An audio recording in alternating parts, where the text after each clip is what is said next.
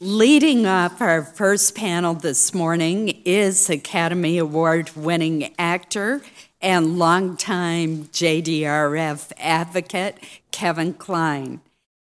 Together, JDRF and the federal government have made and will continue to make powerful partners in advancing research to cure, treat, and prevent type 1 diabetes.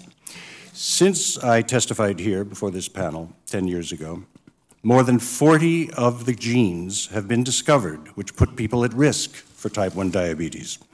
Numerous therapies to halt the autoimmune attack which causes type 1 diabetes are being tested in human clinical trials.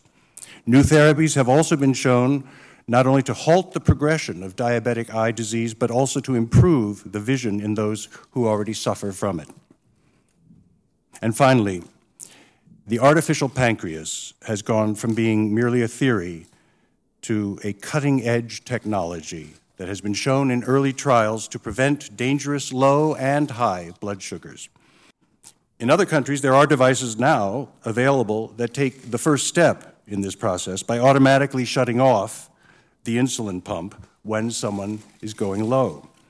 This is an important step, one that we need to take in the United States right now. And we can do more than that.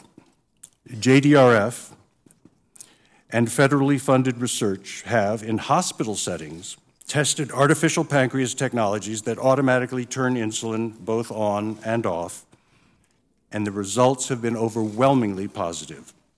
The next step is testing these artificial pancreas devices in real-world settings. To do this without delay, however, the FDA needs to provide clear and reasonable guidance. Many of the world's best diabetes researchers and leading clinician organizations have joined together with JDRF to propose artificial pancreas guidance to the FDA. And the majority of the Senate and the House have urged the FDA to give this proposal immediate consideration. We now need the FDA to act.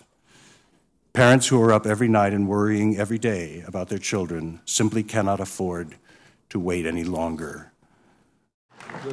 Our next panel of witnesses consists of children who know firsthand the burdens of living with diabetes.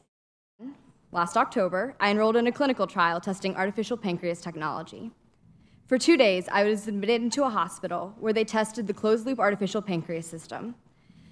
After participating in clinical research since I was 3 years old, I can honestly say the closed-loop artificial pancreas trial was the most amazing experience of my life and holds so much promise for people living with this disease.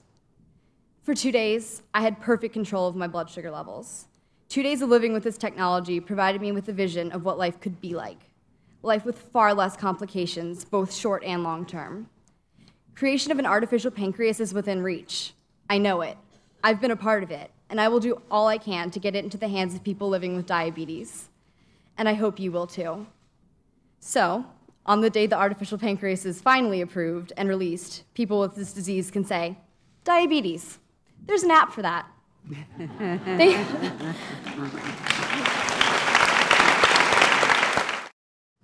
While we wait for a cure, I hope to see that more technologies are made available for kids like me. One of the delegates here is from Canada and has a kind of insulin pump continuous glucose monitoring system that protects against episodes of hypoglycemia when the patient is ignoring the dropping sugar levels.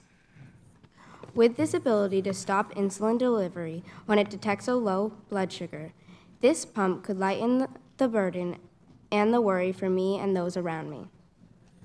This technology is approved in Canada and in other countries, but not here in the United States. It is hard for me to understand how a device like that can be available in a place just over the border from me. Unlike other kids, I have to check my blood sugar 8 to 10 times a day. Everything I eat is measured and every carbohydrate counted. My blood sugar kit, juice, glucagon, and keto trips go with me everywhere I go.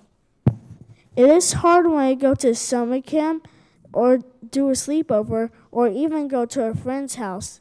Too much exercise or not eating all my food can be very dangerous. I think I'm too young to have to worry about all this stuff. My parents have had to adjust their life because of my diabetes. Well, I say we all have it, not just me. Managing diabetes is a 24-hour job. We are doing our part to help find a cure by raising money for the JDRF walk. I'm here to ask you to continue to do your part and fund research to find a cure. I think this entire panel deserves another round of applause.